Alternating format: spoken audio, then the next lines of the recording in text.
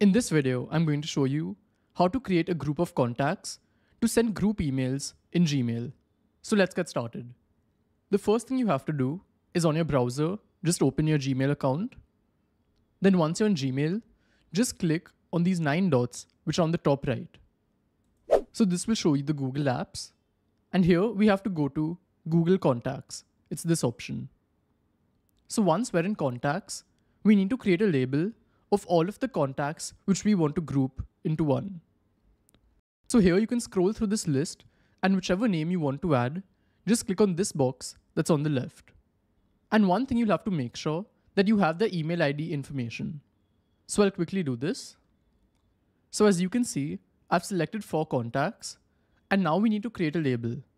To do this, click on this button that's over here.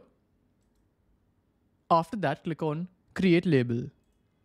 Here give any name that you'll want to call the group. So I've called it Work Group and I'll click on Save.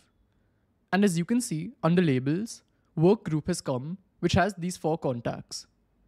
So now I'll go back to Gmail and show you how it works. Just click on Compose.